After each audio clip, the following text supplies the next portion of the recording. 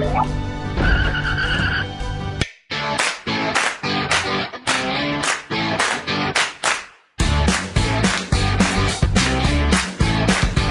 Larry Holder from Point of Light Productions, creator and writer of Time and Space, The Lunar Rise. I'm coming to you today here on IndieCom TV to talk about a different independent comic series, the Nyobi universe. This is Indie Overview. But first, I think a change of clothes is appropriate for this review. Whoa! Now that is much better.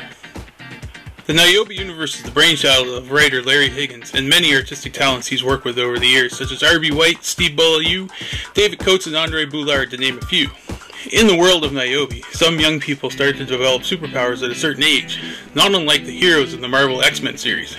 Although the influence is undeniable, the stories focus on the deeper, emotional sides of living with powers, as well as a showcase of action and suspense. The series launched in 2015 with the titular character Nyobi number 1, and was successfully funded on Kickstarter. The main star, Nyobi, is a genome, this universe's version of superpowered people, and also an international pop star in her day-to-day. Her ability allows her to create portals for instant travel across distances, and energy blasts, but at a cost.